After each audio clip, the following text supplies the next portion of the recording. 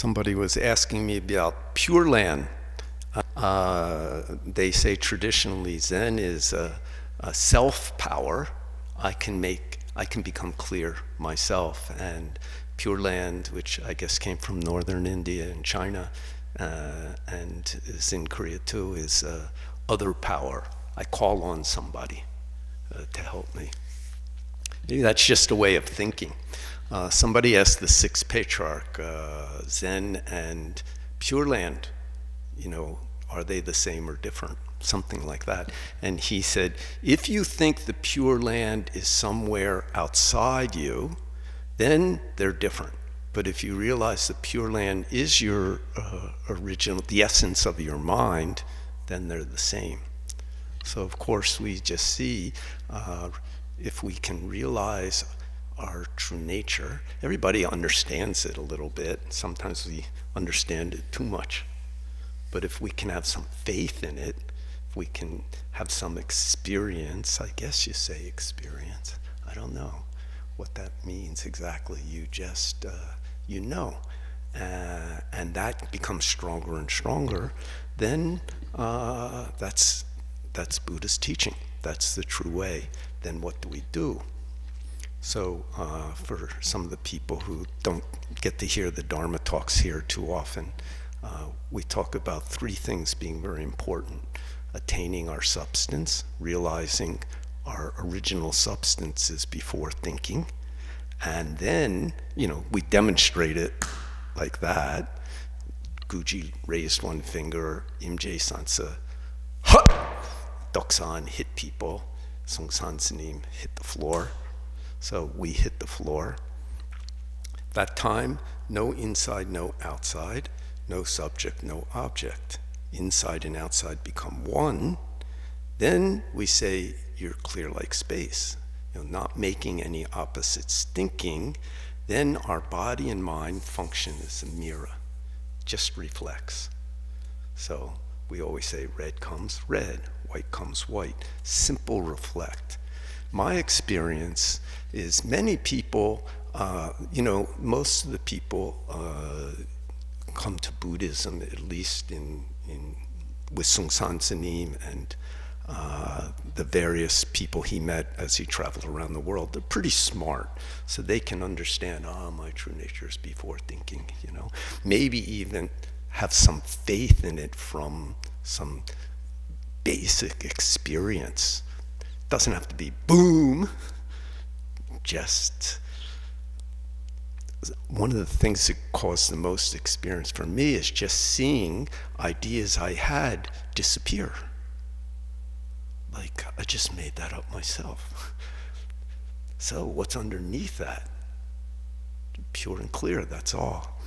But the next step's very important, which is if we keep that point even for one moment, no inside, no outside, then, like I said, our mind and body just reflect.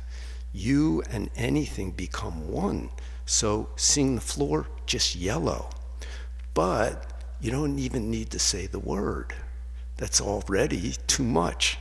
Yeah, sometimes in situations we use words to communicate. That's important.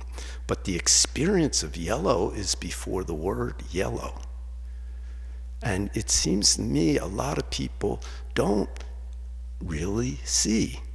We go past that experience or really hear just sound or smell. We go past it so quickly into our thinking about it, our opinions. I like, I don't like. I want something, I don't want something. It's too easy, it's stupid, or whatever. We can't just be filled by these pure experiences. Of course, when we're kids, we are, some of the time. I mean, do you remember, I just remember the sky is like so blue, or the pain is really pain, it really hurts. How little kids, it's always funny, like little kids, 1 year old, 2 years old, even if they're in a busy train station or a airport, if they're upset, they just start screaming, you know. And every once in a while, adults do the same thing, and then everybody, oh, that person's crazy.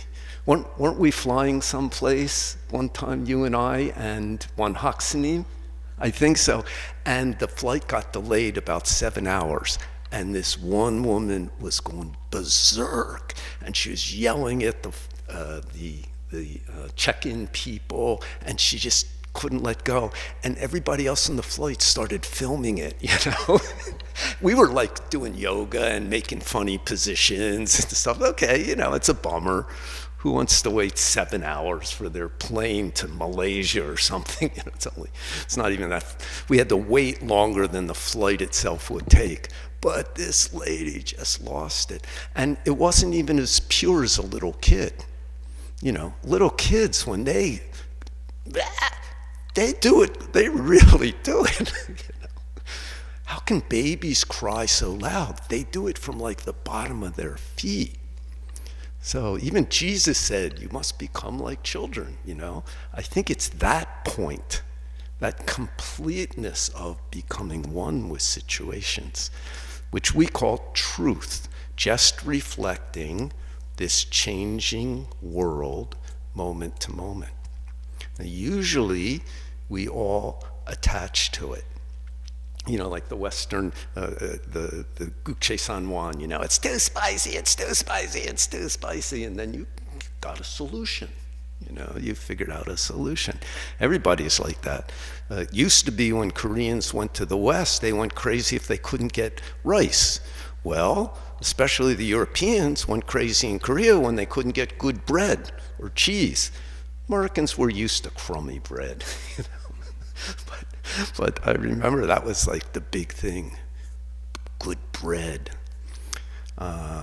One time, three of the Polish, Gukje Sanwan came back to Hwagesa after the 3-month retreat at Shinwonsa, which is on the other side of this mountain. And one of the Polish monks told me that a Bolsanim came in and said to him, you know, like, oh, you know, you guys just did a 3-month retreat. What do you miss? What do you need?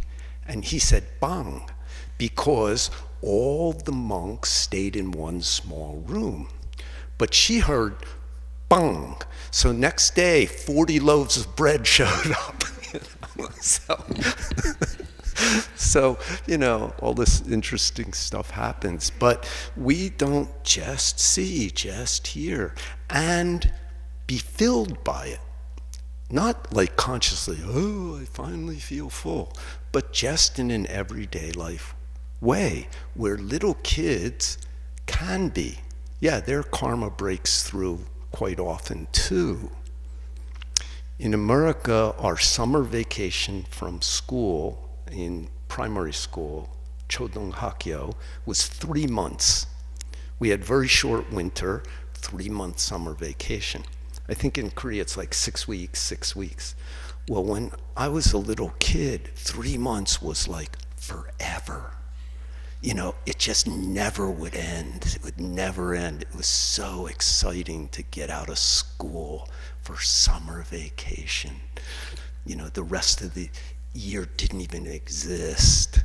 And then suddenly the day before school, I'd remember thinking when I was about 8, what happened? It's like, where did it go? It was forever, and now it's like nothing, you know? So that experience of time and color and sound and smell and taste, very strong when we're young.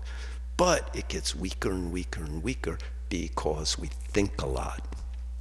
We think so much. And this thinking, you know, it goes into our cells, and we can't appreciate this moment of reflection. Now, of course, the everyday world's changing all the time. That causes a lot of suffering if we attach to it. If we get this point, then we get, and make it stronger, stronger, then we don't attach as much. Maybe one day you don't attach at all. And that's like the mirror. the mirror doesn't attach to anything. You know, your face appears, the mirror reflects it, my face appears, mirror doesn't say, I don't like your face, I like her face. You know, it just reflects what's ever in front of it. And our body mind can do that. So we try, we keep a big question, we pay attention to everything, what's experiencing, and